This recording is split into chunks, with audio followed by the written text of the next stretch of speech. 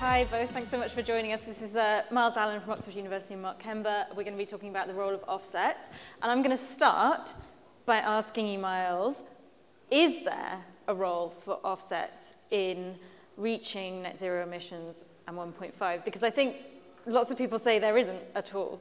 Yeah, well, it's called net zero for a reason, which means we have to recognize we need to stop global warming before the world stops using fossil fuels. That's just something that everybody in this COP needs to get their minds around. And that means when we're at net zero, we will be compensating for remaining uses of fossil fuels with something that will look like an offset. Now, whether it's done yourself to get rid of the CO2 internally in your own operations, or whether it's done by paying a third party to get rid of your CO2 for you, the climate doesn't care. That's what net zero means. So that's where we've got to get to. Now, most offset transactions today look nothing like that. And that's where, yes, we've got more to talk about which offset transactions today are actually helping us get to net zero, and which may even be slowing things down. So that's a really important conversation. Great, okay, and I do want to talk about that. So earlier in the week, last week, I was at an event at COP where Mark Carney was talking about the importance of offsets, scaling up offsets, and he was protested by Greta Thunberg and Jennifer Morgan from Greenpeace, and they were holding up signs saying this is a scam and it's greenwash.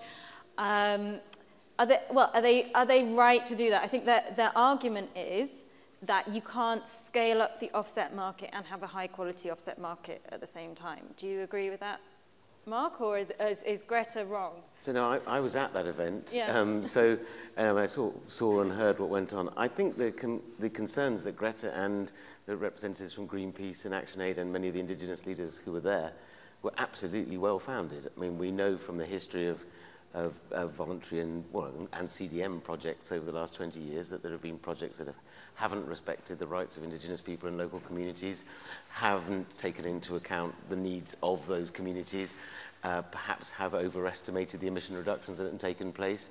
But on the other hand, there have been a lot of very good projects that have driven finance to important development issues, have reduced emissions and avoided and removed emissions. So I don't think it's sort of binary to say they're good or bad. They can be good if they're rooted in science, if they're above and beyond what corporates should be doing in terms of getting on the path to net zero that Myles mentioned. And we heard last week that the UN Secretary General is setting up a panel to try and define what net zero means for non-state actors. So I think if we're looking at, Myles talks about this path to net zero sometime by mid-century, and companies should get on a science-aligned pathway to do that, but they will still have some remaining emissions.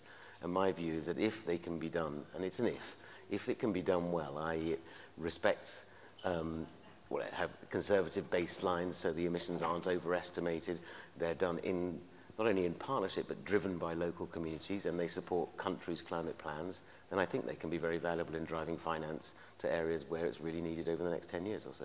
And have you seen, you've been to COPs before, have you seen this level of interest in offsets previously, or do you think we're kind of entering a new phase where they're under extra scrutiny?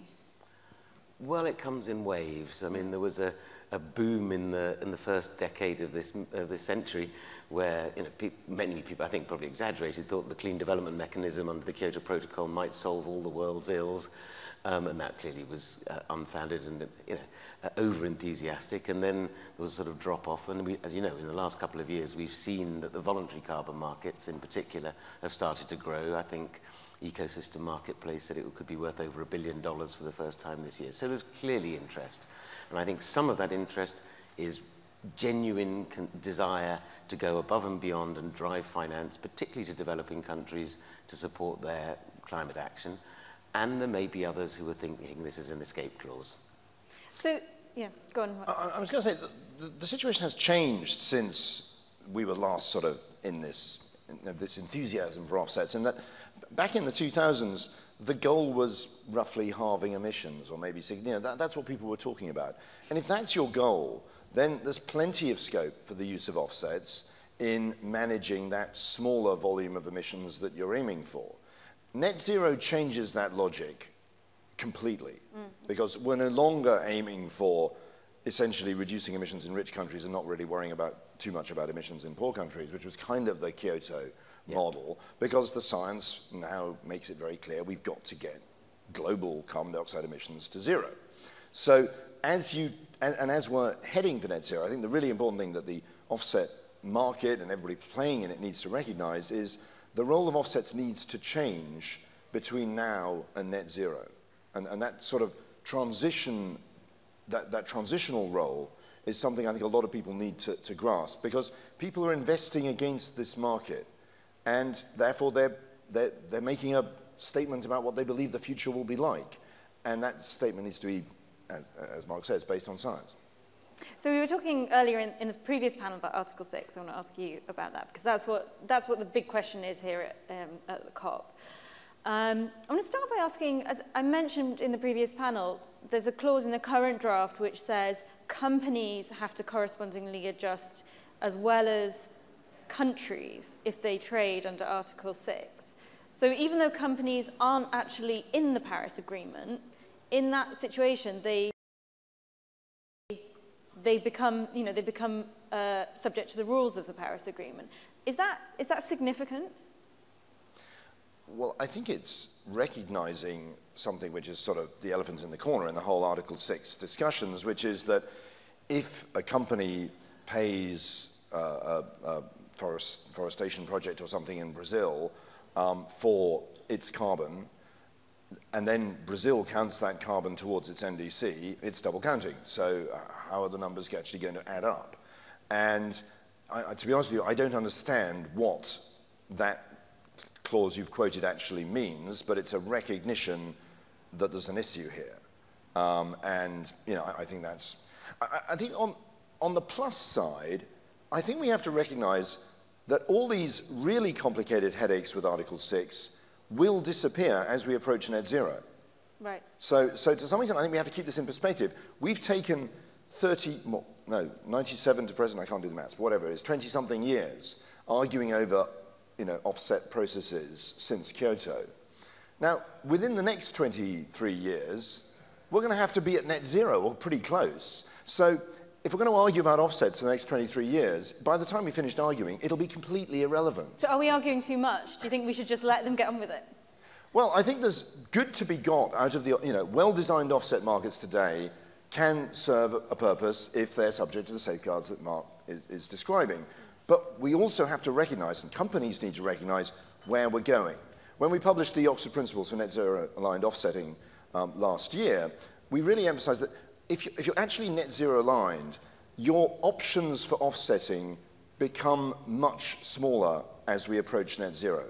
Because we need net zero, above all, to be durable. There's no point in a net zero that's just an accounting trick that you manage to sort of confect from some cocktail of emissions and removals in a particular year, which unfortunately is, I think, the way a lot of governments are thinking about it. Certainly the way the UK government seems to be thinking about net zero. If they can manage to balance the books in 2050, they're done. They're happy, and they're really not worrying about what happens after that. No, net zero has to be durable, which means that fossil fuel emissions, which are totally durable, that once you burn fossil fuels, it's out there forever, will have to be balanced by equally durable removals. So that's a very specific kind of offset, which virtually nobody uses at the moment, which is capturing CO2 out of the atmosphere and storing it away permanently, either underground or back in some form of rock. Now, what we need the offset market to recognize is we need a transition from where we are now, which is the offset market entirely dominated by either paying for emission reductions or paying for nature-based removals, afforestation-type projects, to a situation where the offset market's entirely dominated by something which is completely different from the transactions that we're talking about today, and which is a couple of orders of magnitude, 100 times more expensive. And that's what I think we need companies to recognize. And if in the sort of, I wouldn't mind if Shell was heavily involved in the offset market if they also came out and said, by the way, we've got a transition plan, and by 2050, any fuel which we're still selling, which we're claiming is offset, will be offset by direct air capture and geological storage. And we're going to put the cost of that on the price. So you're touching on a point I wanted to ask. So if I as a company wanted to offset my emissions, what's the best kind of offset that I could buy? You talked about direct air capture, but there's also a question around how it's stored and how safely it's stored, isn't it? So talk us through it. There's quite a small number of actually very, very high quality offsets on the market at the moment, isn't there? To be honest, I have a slight problem with this quality of offsets, as if it's sort of just a scale. I mean, different offsets do different things. And I would say I wouldn't want the private sector to, as it were, spend all its money on capturing a very small amount of carbon today. I mean, there's a certain amount of money available for these projects, and, you know, companies don't have unlimited pockets. I wouldn't want, sorry, we've mentioned Shell, why not? About Shell, I'm sorry. It's a nice, convenient label, so, well, apologies to any Shell people in the room. And because, well, also because, you know, credit to them, they're taking their responsibility seriously. We can talk about BP. We can talk about BP, well, we can talk about it. But the point is, a hypothetical company wanting to offset, they're going to have a certain amount of money they can spend on it, or they think their customers will tolerate. Now, devoting all of that money to the most expensive option means you're only offsetting a very limited fraction of your emissions as a result of, you know, you're going for the only the gold-plated Rolls-Royce variant. So what makes more sense is a mixture, but put some of your investment into these offsetting options that we know we're going to need in the future so that they can be scaled up, and recognize that transition in your offset portfolio. So, you know, start with, by all means, using the most cost-effective emission reductions, high-quality, nature-based solutions that we have available today. There's huge opportunities there. They can be done at, you know, they can be achieved at relatively low cost, which means also high volume. I mean, low cost doesn't necessarily mean lower integrity. It can just mean you get more carbon out of the atmosphere. That's a good thing. You know, you get more carbon for your dollar. But in so doing, you've got to recognize that's not going to last. That we need to transition to air capture, so, you know, basically taking CO2 actively back out of the atmosphere. If we're still burning fossil fuels and putting CO2 into the atmosphere, we've got to be taking it back out, and it's got to be being stored away permanently. And we've only got, you know, less than 30 years to build that industry, and we need to build that into the way we use offsetting today to ramp that up, to make that transition. So are you skeptical that some of these technologies are going to be commercialized in time in order to be able to deliver? I'm 100% confident they could be, and Mark could probably comment to this, but what at the moment, the offset market doesn't really differentiate. It doesn't really differentiate by permanence. It doesn't differentiate by origin of CO2. I mean, Mark's right, you know, that is changing. But we need people playing in this market to recognize the need for that transition, so that they don't just declare we're offsetting X tons, but of the X tons that we're offsetting, you know, this much is going to these permanent, you know, captured out of the atmosphere offsets, which will still work in 50 years' time, regardless of what the rest of the world does. And the rest is going on these high-quality, lower-cost options today. Well, I think part of the issue here is the balance between investing in technologies so they become more affordable. And so if we only go for cheap, inverted commas, lower-quality offsets, then that may or may not be diverting attention from investment at the technology development and deployment and testing level that we need. So I absolutely agree with you about the balance.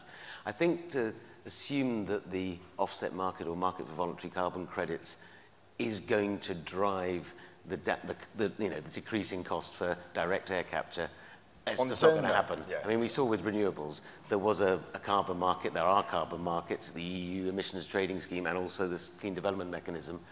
But the cost decrease in solar and wind was driven by direct government support through feed-in tariffs and mandates. And I think we're going to need the same for geological sequestration, direct air capture. So I think they're part of a bigger picture. And one of the concerns about voluntary use of carbon credits is that it will substitute for the investment and the effort that should be put in decarbonisation. Yeah.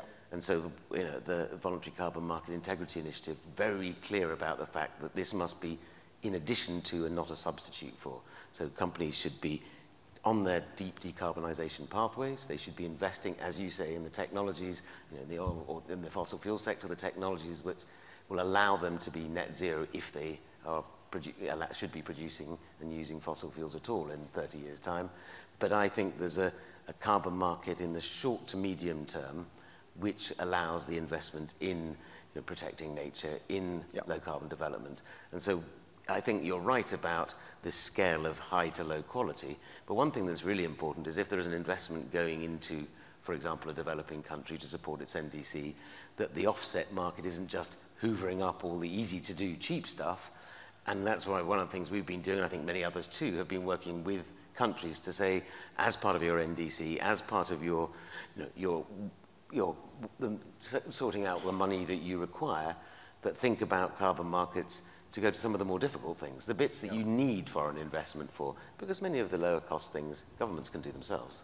Yeah, and that's a really good point about not allowing rich companies to buy all the cheap options now. How do you not allow them? How do you stop them? Well, one way is for countries who, often in the voluntary carbon space, have sort of taken a back seat or been sidelined to say, this is what we want the investment for these sectors or for these transformations, to finance the just transition in, for example, our brick-making sector or our palm oil sector or our land use sector, and we will only accept investments in these areas. And this is how the benefit sharing is going to work, and this is how we're going to use the profits, and this is who needs to be involved. And that may put the price up a bit, but it means that the finance and the investment is going to things that the countries and their communities are defining that they need, rather than someone else.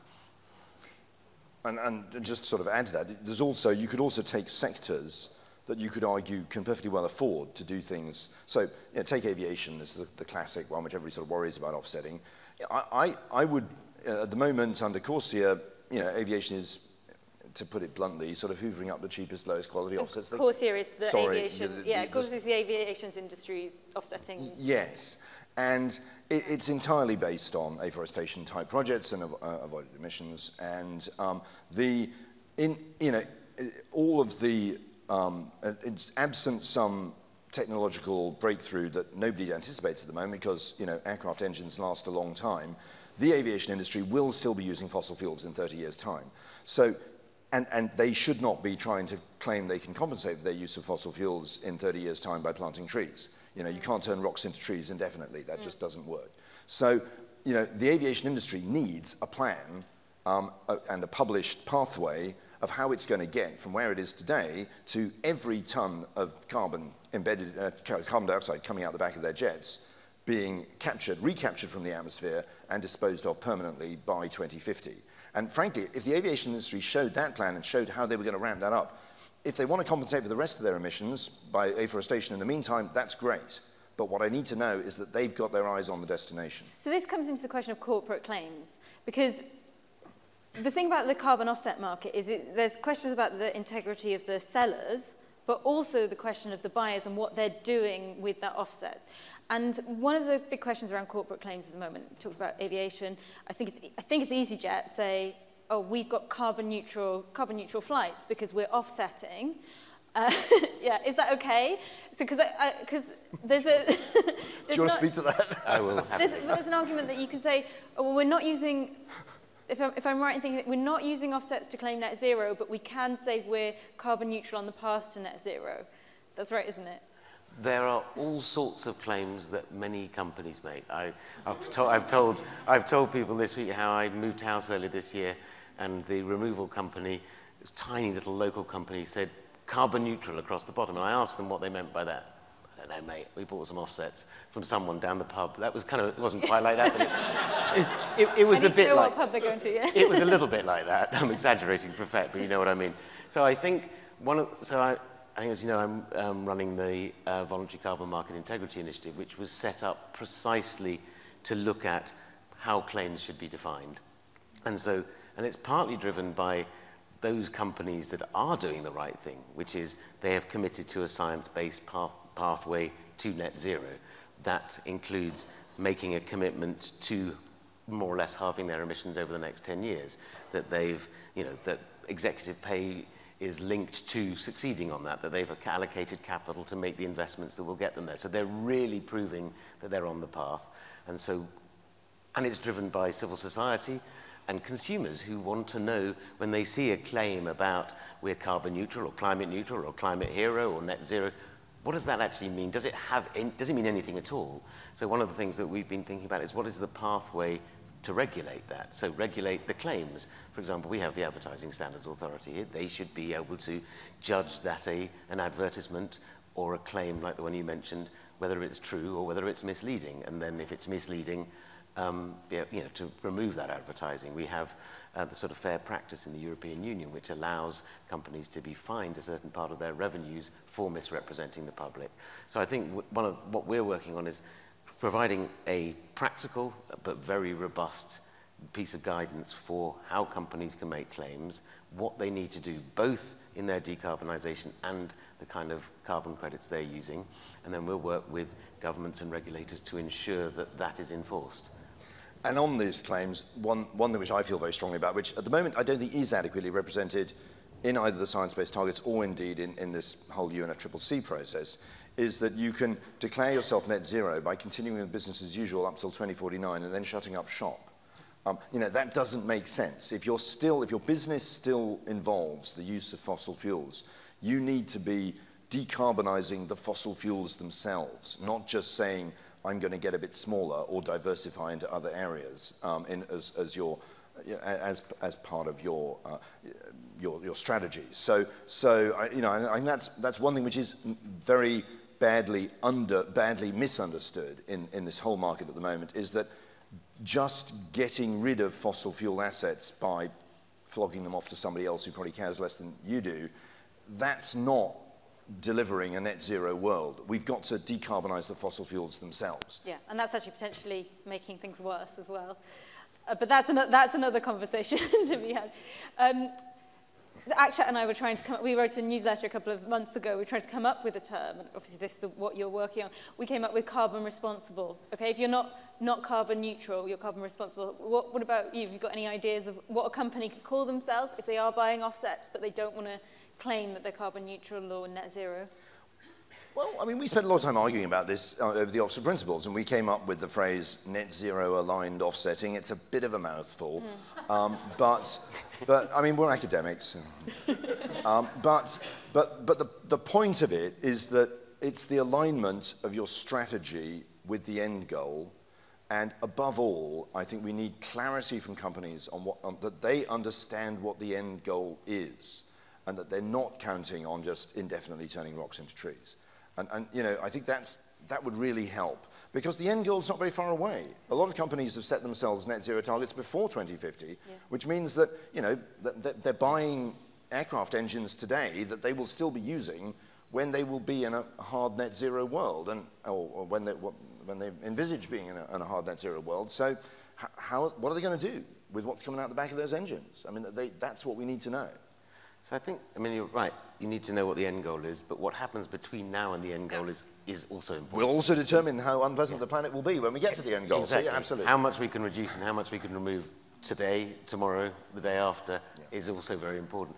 But I think that what we call this is very important, but it's got two parts to it. One is it credible? Does it actually have any meaning to it?